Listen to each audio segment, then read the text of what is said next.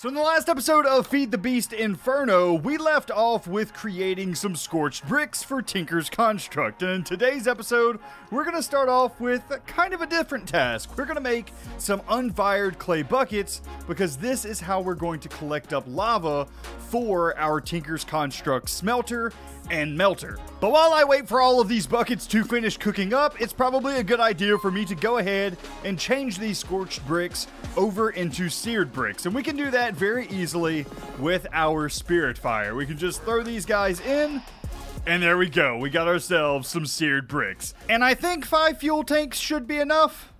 Let's hope that it's enough. Now, these ceramic buckets are one-time use. However, the seared fuel tanks actually retain their inventory. So we can fill these guys up with lava and then just break the seared fuel tanks and bring the lava up to the surface nice and easy.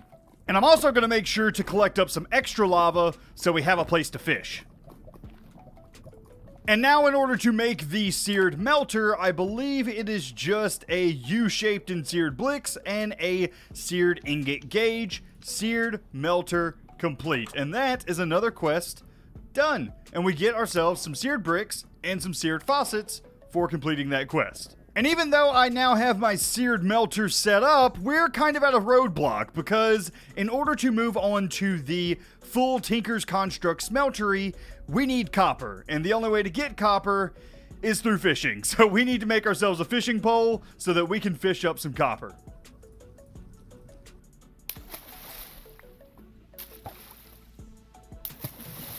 So I think in order to make the smeltery controller, I need a seared casting basin first, and I also need some seared bricks. Then I think it's just a matter of putting some copper into this melter. That'll give us 12 ingots, it looks like. Putting down a casting basin with seared bricks inside of it. And then, is that going to do what I need it to do? I actually don't know how much this is going to take in order to turn it into a controller. Well, this should definitely be enough this time. Perfect. And this should be our smeltery controller. Nice. Perfect. Now I can collect up my reward and put together my full smelter.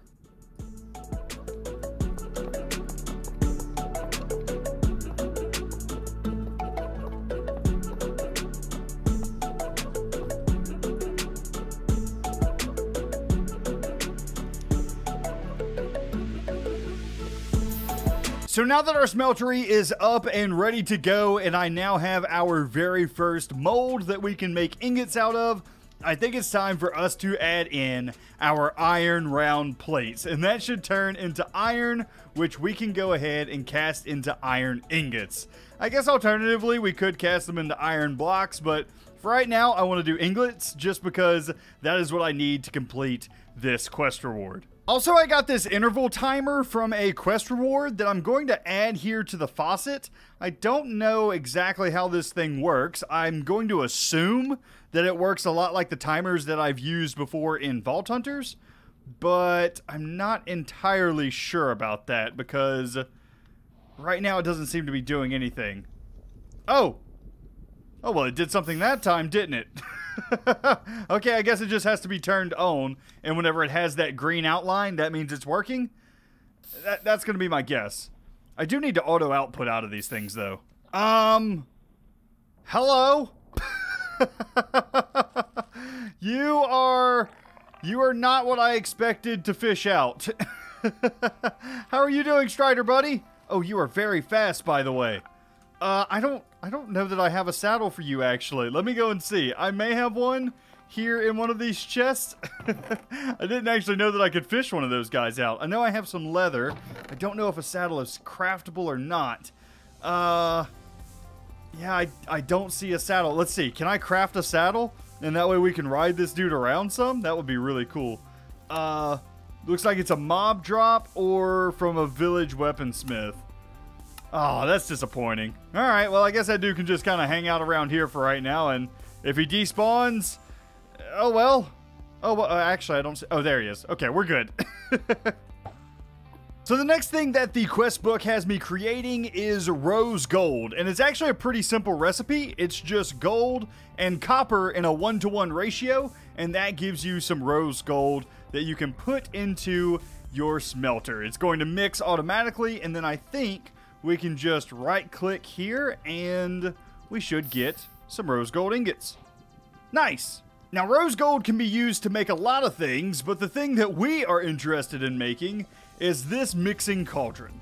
And this mixing cauldron can be used in order to make the dark gem. I actually have no idea what this thing is or what it does, but it sounds cool. So I think I can just do 4 nether quartz like this, a redstone dust, and then 3 charcoal. And it looks like it's working. This should give us a dark gem. Perfect. And it's from Evil Craft. How fitting. Nice. Okay, and that gives us ender pearls and 2 more dark gems. Interesting. Now this gets us into our build tool. And if you're wondering what our build tool does, it basically allows us to break bedrock, because we're going to be spending a lot of time here on the nether roof, and having bedrock all in the way all the time is going to be a bit of a pain. So making one of these guys is going to be extremely useful. However, looks like we're going to need some scorched stone tool handles. I'm not entirely sure how we're going to make that. Looks like we're going to have magma as well as a flint tool handle. That's not too bad. How do we get magma? A magma cube? That doesn't sound fun. Oh, we can also do it with magma creams and magma blocks, it looks like. Okay, that will definitely work. It also looks like we may be able to make a time in the bottle at this point, which is an extremely useful utility that allows us to store time up, and it allows us to speed up machines later on. So the earlier you can get this to start storing up time, the better. We're going to need a glass bottle though, and now we should have everything that we need. Now we just keep this in our inventory. It's going to store time up, and then over time we can use this stored time to speed up machines. Super, super useful utility. Oh hey, and I get the panic necklace from that. Increases the wearer's movement speed after taking damage. Perfect. Hopefully we won't need that much, because I don't particularly plan on taking a ton of damage. But let's see. Necklace slot. Oh, it looks cute at least. Anyway, back to making the build tool. I think I can go ahead and put a magma block in the smeltery, and that should give us some magma inside that we can use to pour over some flint tool handles, and that should give me what I need. I'm not entirely sure on that though. I've never done this build tool before, so it's gonna be a bit of experimentation here. Gonna be a bit of experimentation. Let's see. Man, it sure does take a long time for that magma to smelt up. But that gives us 4 slime balls. Okay, and now I should just be able to right-click that there. And now, what does this do? It looks like this is making a mold. No, it didn't. Perfect. That gave us our tool handle. Exactly what we needed. Perfect. Now, I can just go ahead and make another one. And then, I should be able to make ourselves a build tool. Perfect. Okay, let's go ahead and head inside. And let's do this thing. So, this, that, 2 gold, and then a dark gem, and that is our build tool. This tool is capable of mining bedrock and end portal frames. The bedrock is really what we need though. And at this point, it looks like we're going to be getting into the Minecolonies mod, and this is such a cool, such a powerful mod, and we have the Inferno supply camp here. So we need to place this down here in our world, and it should give us, let's see, can I just place it like right here? There we go. Yes, and this should give us a bunch of materials here that we can use to build a mine colony, or the start of a mine colony. All of these are just useful tools that we can have and use. However, I think there's actually another way that we can build some of these colony structures that we don't have to build them ourselves, and that is with this town hall. And it's going to cost a build tool, it's going to cost a chest, some iron, and some planks. Let's go ahead and get this done. Alrighty, super simple recipe is now completed, and this is our first deep dive into the mine colonies. I'm excited for this, actually, because mine colonies is an incredibly powerful mod, and I'm super excited to play around with it. I've never played around with it before, but I've seen some other people use it, and it looks super fun and super powerful. So I'm excited to play with it myself and just see what all trouble we can get into. So this is the town hall structure, and I believe we can just set this anywhere out here in the bedrock. We suggest using the build tool to place the schematic. This will allow you to adjust the position. All right, well, let's use the build tool then, and let's see what we can do. Can I show a preview? Escape? Right-click the build tool on a solid block to adjust the build's position. Okay. I can't actually see the build, though. Oh, that's a problem.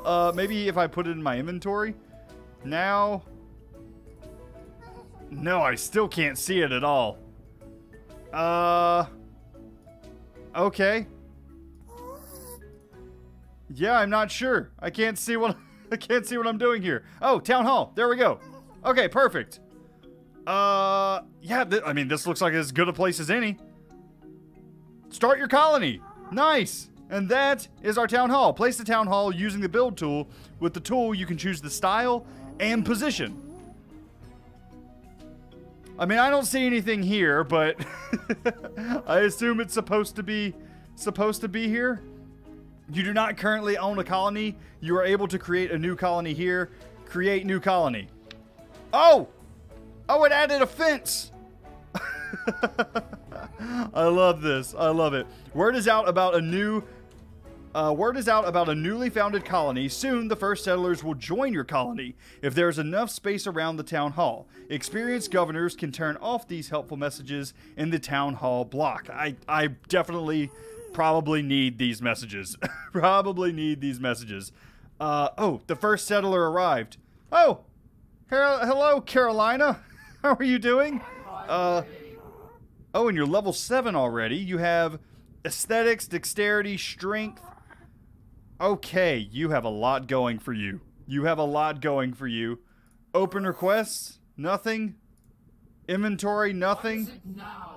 What is it now? You sound very, very, very, very angry.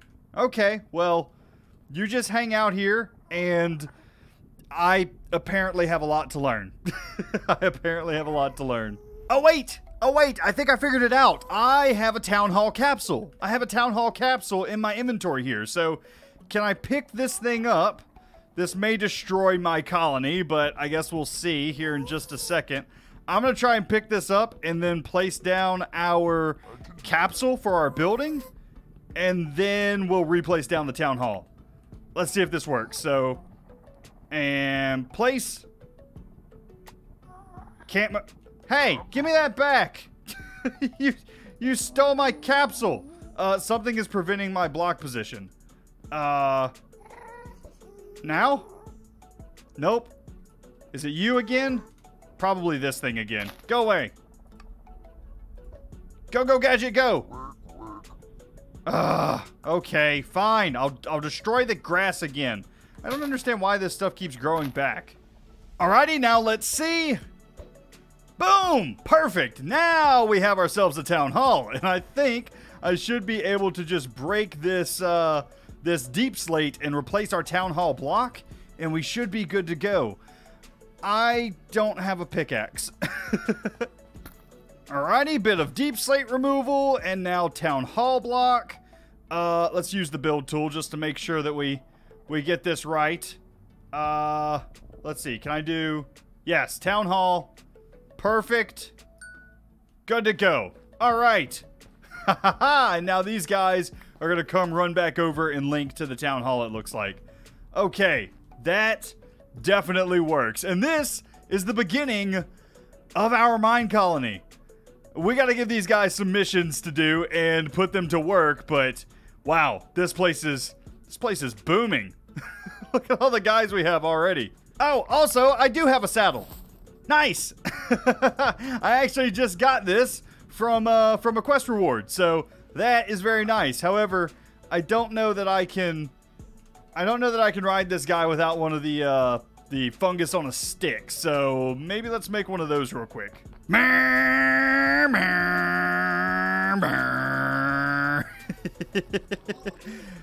I don't know why my Strider makes engine noises, okay? So I feel like I haven't fully explained what the Minecolonies mod is. So essentially what Minecolonies is the ability to make a kingdom. And in this kingdom, we're going to have a bunch of workers. And these workers we can assign to do all kinds of things, whether it be farming or wood cutting or building new buildings. Anything like that is what these guys can do. And we assign them jobs based off of the buildings we have. So right now we have a town hall, which is basically just a hub for us to use and for them to use as a meeting place. But in order for us to get, say, a builder, which will be our next quest that we work on, we have to have a builder building, a builder's hut capsule, and a builder's hut table here. Then we will have builders that can create new buildings around this area to expand our kingdom. It's basically like a super fancy villagers mod. So let's go ahead and get started with a builder's hut. This is going to be our first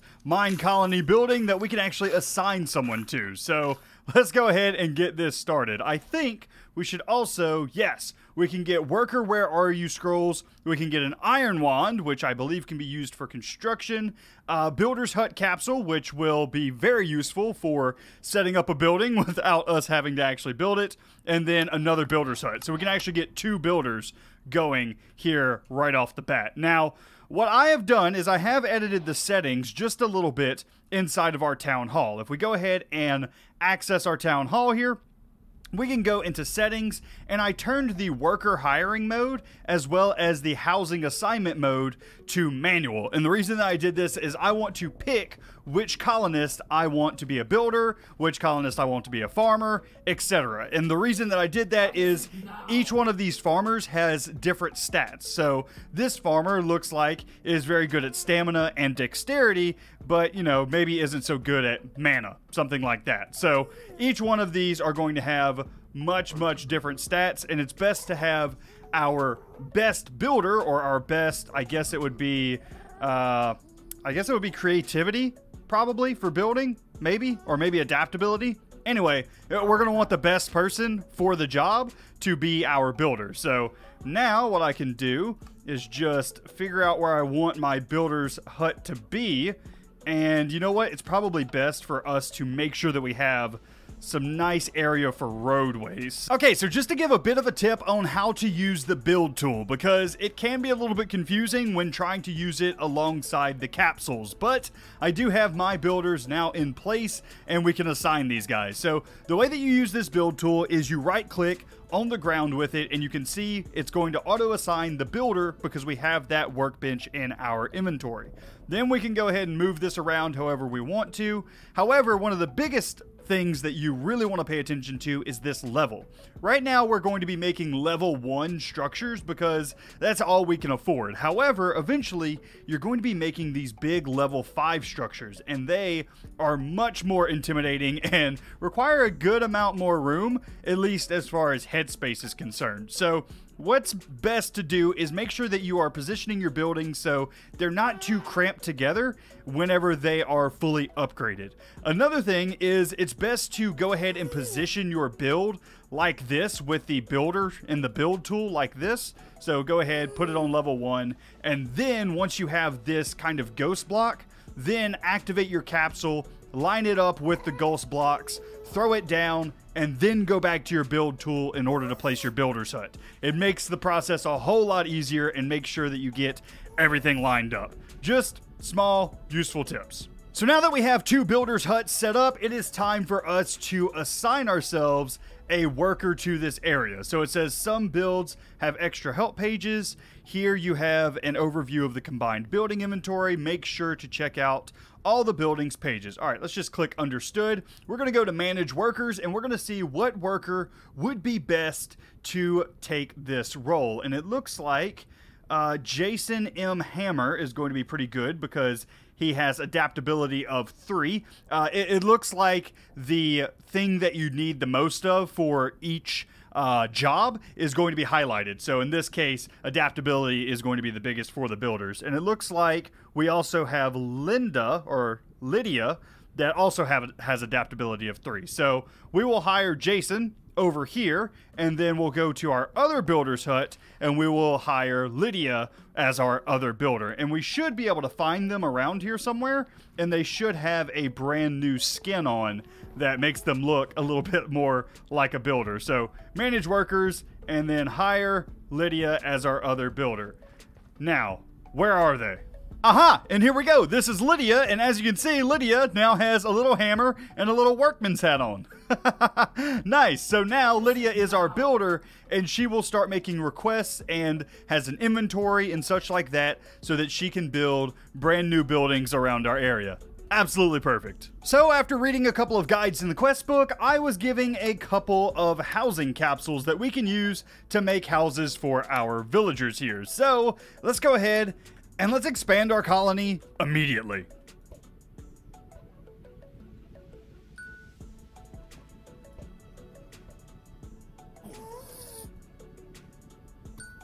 So one thing that I forgot to mention with placing down any of the additional houses or huts is you do have to configure the build option. So you right click on whatever the work table is, and then you go into build options, and then you select a builder to come and work on this. So we're going to click build building, and this builder should hurry over here and start work. However, this building is completed, so all she's really going to do is come and check to make sure that it's correct. If she needs anything like torches or an extra block, then she will put in a request with our clipboard, which I guess I should also cover. In order to assign your clipboard to your colony, all you do is you shift right click on your town hall, just like this, and it's going to note requests on the clipboard so we can check it from anywhere. And if she needs anything in order to complete that building, then she will let us know and tell us, hey, I need torches or whatever. And it looks like she did just start work on the house, and she should head over there in order to check and make sure it's done correctly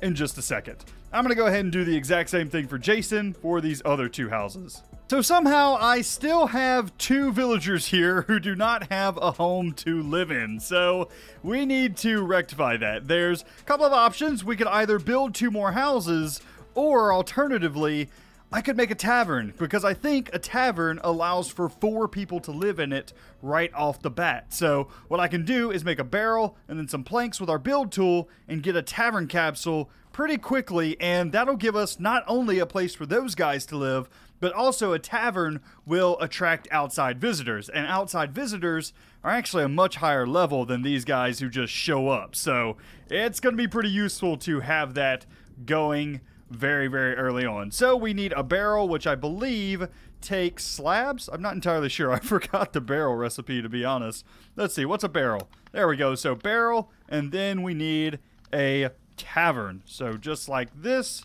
tavern block. Perfect. Now with that, we should get all of the crust rewards, which includes the tavern capsule. Let's get this thing set up. And kaplooey! Haha! Tavern built, and then I should just be able to use my build tool in order to place down the actual tavern block. Go ahead and pick up that deep slate, nice and free. And I think I should just be able to assign one of our builders to this, and it should be done almost immediately. Jason is closest here, so let's go ahead and have him pick up this work. And now that the tavern is completed, I can go ahead and assign our last 2 villagers to this area. Manage housing, and we will do all of our homeless people right into here. Nice. And you know what? I think that this is a good starting place for our mine colony. We have gotten a lot done in today's episode. Many houses, the town hall, as well as the tavern. And you know what? We have even more to do. We have things like a hospital to build. We have things like a warehouse to store our goods.